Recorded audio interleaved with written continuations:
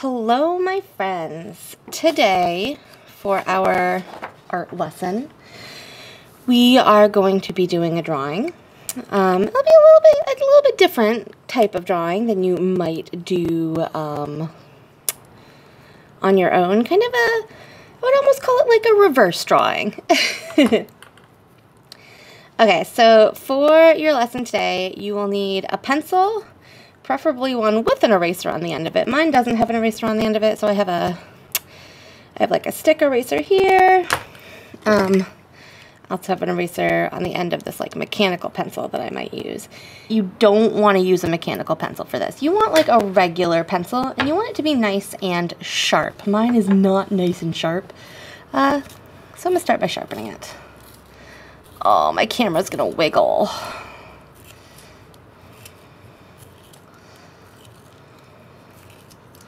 Okay, so I have my nice sharp pencil.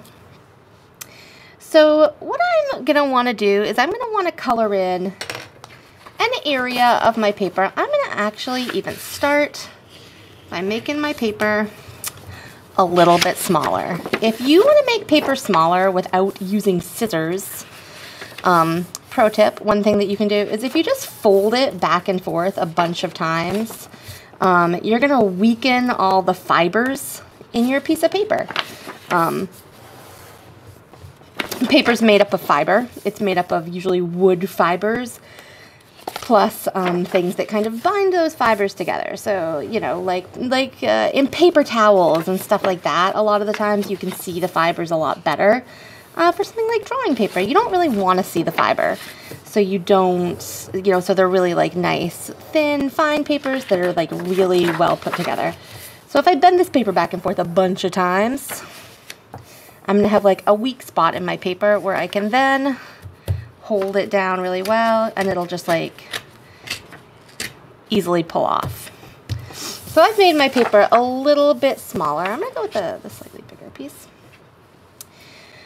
So what you're gonna want to do here is you're gonna want to color in an area of this paper, not so much with like the tip of my pencil. If I use the very, very tip of my pencil and I try to color this in, it's gonna take a really long time. So this is what it looks like to color in with the tip of my pencil. What I want to use is like the side. So I'm holding my pencil like this. So like I have my hand open. I grab it like I'm a little kid that's about to draw with the pointy side up. And then I take my thumb and my finger and I kind of hold the pencil like this so that I'm putting the side of the pencil on the paper, and then I can shade in a bigger area at once. So on my paper, I'm just going to shade in a pretty big area. I might rotate the pencil a little bit as I go. Oh, my camera is jiggling so much. I'm going to try and go a little bit slower, so maybe my camera will jiggle less. Oh, man. So I hope none of you get seasick, because, like, oh, boy. You might have to sharpen your pencil doing this. You're not really going to wear down the tip. Like, my pencil's still very sharp, but I am using a lot of the lead up still. So I'm going to give my pencil a little bit of a sharpen here. Chirp, chirp, chirp, chirp. If you don't have a pencil sharpener, you might want to even do a smaller area of a paper so that you don't have to sharpen your pencil. Okay, sorry, friends that are jiggling, which is all of you. I don't know why I was acting like it was just going to be some of you.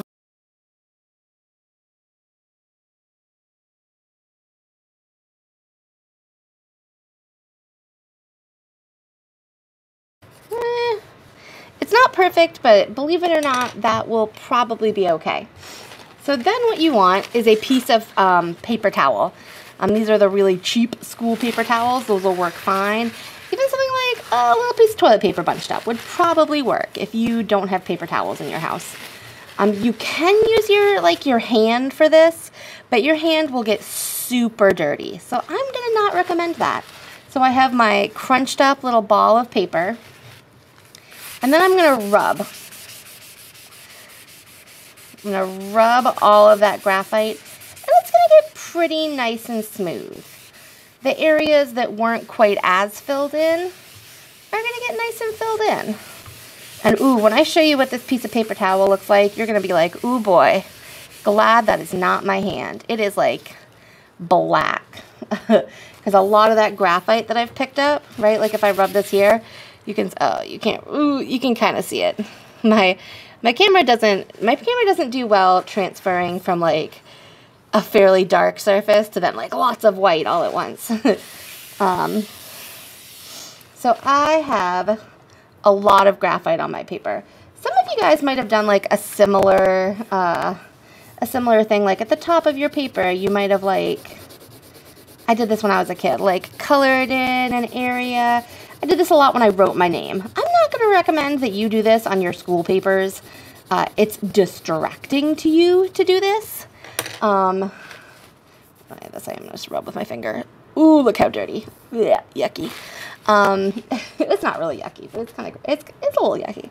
I did this a lot when I wrote my name. So I would color in a whole area, and then I would erase to write my name. I don't know why I found this so interesting when I was a kid, but I did. And I recently saw I was on like the Metropolitan Museum of Art, like kids website, and I saw this like presented as a lesson. And I was like, ooh, this is a good lesson to talk about value. So value in artwork. You know, when we talk about value, you might talk about values, like family values, or like, you know, your like what you personally think is important. That's one word for that's one meaning for the word value. But here we're talking about lights and darks. That's value. Dark value is darker like this. Light value is lighter like this. So what you're doing here essentially is you're starting with a mid-tone on your big piece of paper, and then you can pull out highlights to create your drawing, and then go back in with your pencil and add darker spots as well. So this is what I did when I was a kid a lot. This is what like reminded me of this, was making a big swatch of graphite on my paper and then writing my name in it. I bet my teachers hated this because like, when you touch this, it gets all over your fingers. I bet they were like, oh man, that kid, terrible. I think most of my teachers liked me when I was a kid. Nah, I don't know, man. So, you have your piece of paper, you have put graphite all over it, and then rubbed it with a paper towel to make it nice and smooth. Again, I highly recommend a paper towel and not your hand, because look how much like yucky graphite is on that. And then if this was all over your hand, when you touch other things, it's gonna like transfer all that graphite. It's gonna be super yucky. Just don't do it. Don't do it. So then you can go right in with an eraser and start to draw something. Or you could go in with a pencil. I'm gonna go in with an eraser first. I'm gonna recommend eraser first. So I did like a practice one of these already. And this was what I made for my practice one. I made an apple. So I picked out like a highlight. So this is right, I'm imagining that there's light shining on this object. This is my little sun. It represents light. So there's light shining on this object. The light is hitting the apple, making this area of the apple a lot lighter. The light isn't hitting this side of the apple, so it's a lot darker on this side of the apple. So what I did was I went in with my eraser. I kind of roughly sketched out the shape of my apple, like where my little stem was going to be. And then I really picked out that highlight. And then I went back in with my pencil. I added the kind of like low light where there is not a lot of light, or the shadow where there isn't light hitting the object. And then the actual shadow where the surface that the apple is on, the apple is blocking the light from hitting that surface. Okay, so let's go back to the piece I'm working on right now. So hopefully you're like me and this is the spot that you're in. Ooh, I gotta think about something to draw. Ooh, I want to do a tree. We want to do a tree. That's what I think I want to do. Ooh, maybe a flower. Yeah, I want to do a flower. So you don't have to do something where there's like a lot of value, but it's always a fun. I think it's fun. I really like value drawing. I really like teaching value drawing. So I'm gonna make, I think, kind of like a sunflower, and I'm gonna imagine that the light is coming from this direction on my sunflower. But first, I'm just gonna get the like outline, and I am using kind of a fancier eraser than you probably have. So I'm actually going to switch to the eraser that's on the, just like the end of this mechanical pencil. So you can see that like it's absolutely not necessary to have a super fancy eraser. You do want an eraser with kind of a good point on it, and an eraser where it's not too low on your pencil.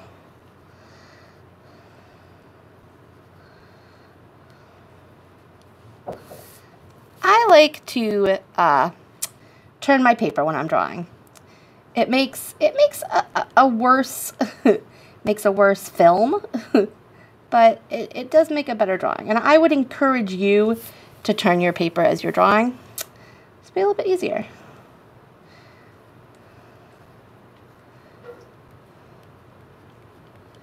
And I'm kind of going over these lines more than once.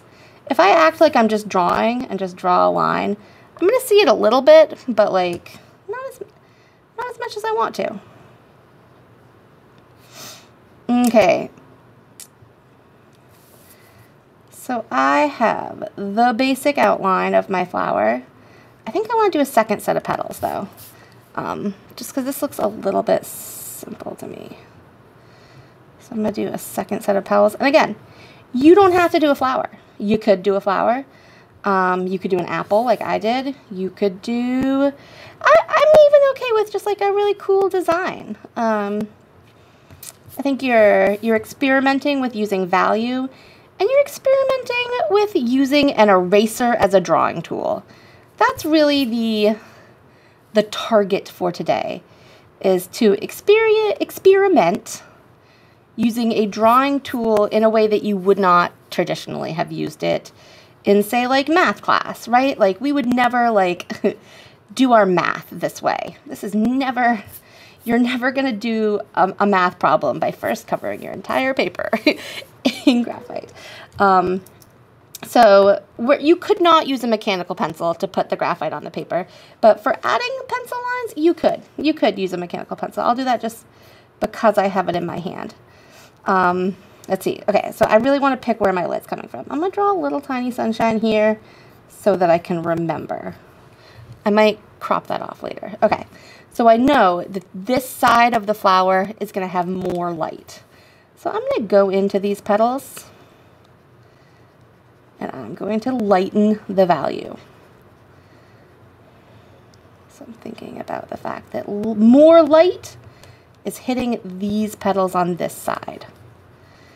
Now a flower is a three-dimensional object, so parts of the flower are going to stick up and parts of it aren't.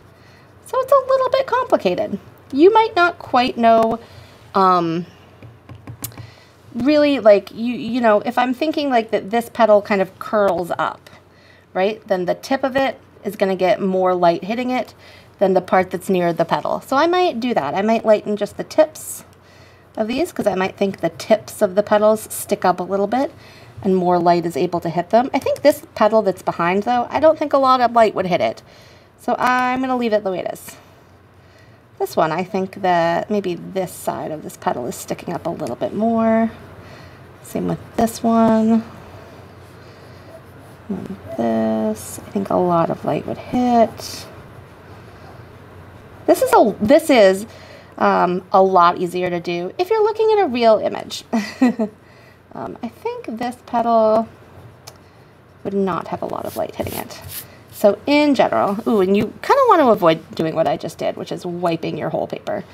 So I've gone in, I've added more highlights on this side and not as many on this side. I think I want to make some kind of like circular lines in there. That looks pretty good. So I've added some highlights. I think now what I want to do is go in. Ooh, I really don't like using the mechanical pencil, I'm not gonna lie. I'm not, like, I like mechanical pencils for drawing lines. Don't like them for drawing anything else. I think I'm actually gonna stop talking. And I'm just gonna do the rest of this in a, like, time lapse. So what I'm doing, I'll say real quick, what I'm gonna do is I'm gonna go in, I'm gonna add dark values in spaces where I think the light would not hit my flower. So we'll do one petal together. So I'm going into this petal and I'm adding in where I think the light isn't gonna hit as much. So I think kind of like that. Then I'll probably do all of the, like, shading, but I would then probably go in and I would add a little bit of definition with some lines. So adding maybe a little bit of texture, right? I know that, like, sometimes some flowers have these kind of lines on them. So I might add those kind of lines. I might shade them in a little bit.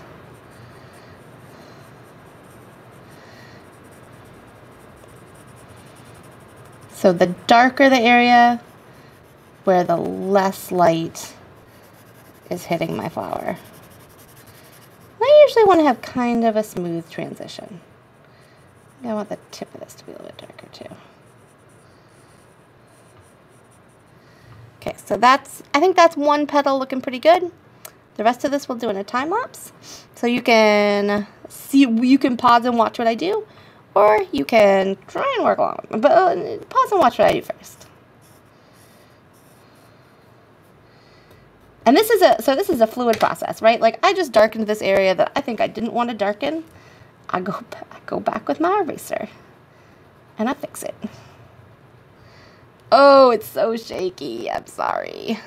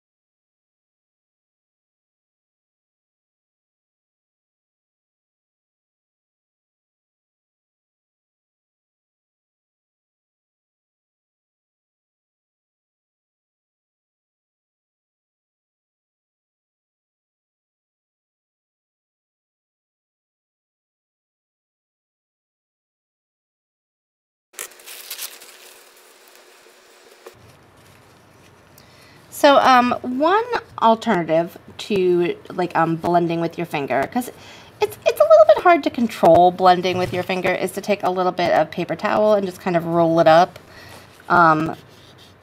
They make tools that are specifically made for this. They're kind of like little paper sticks. But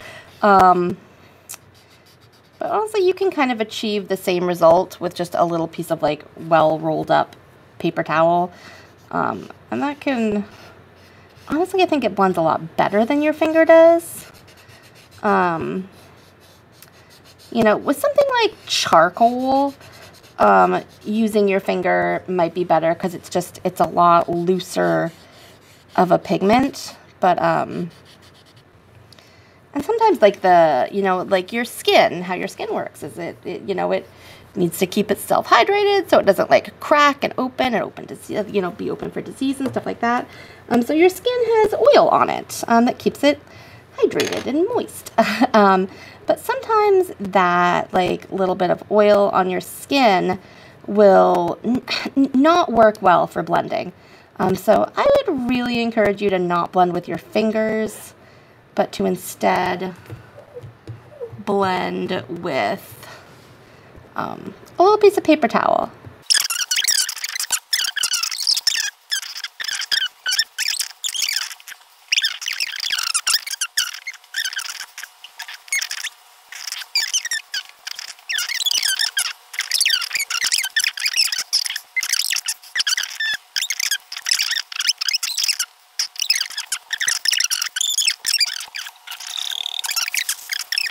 I'm going to kind of finish off this paper by like blending this stuff out to the edges a little bit. Okay, I would say that's done. I'm pretty happy with this. So again, what I did was I put a mid-tone, it's called a mid-tone, all over my entire paper by using the side of my pencil, not the point of my pencil, right? So not like these, to put graphite all over my paper. I used a paper towel to blend it. This is an important step. This would not look probably good at all if I didn't blend it with this graphite, with this paper towel. Then I went in with my eraser, kind of sketched out what I wanted to draw. Then I went in with back and forth really between the pencil and the eraser to add different values and details. Okay guys, I hope you enjoyed doing this project. And remember, it's okay if yours doesn't look like mine. You know, when I was in 2nd, 3rd, 4th grade, mine wouldn't have looked like that either. So hopefully you just enjoyed learning about a new way to use a tool. Okay guys, have a good weekend. Bye.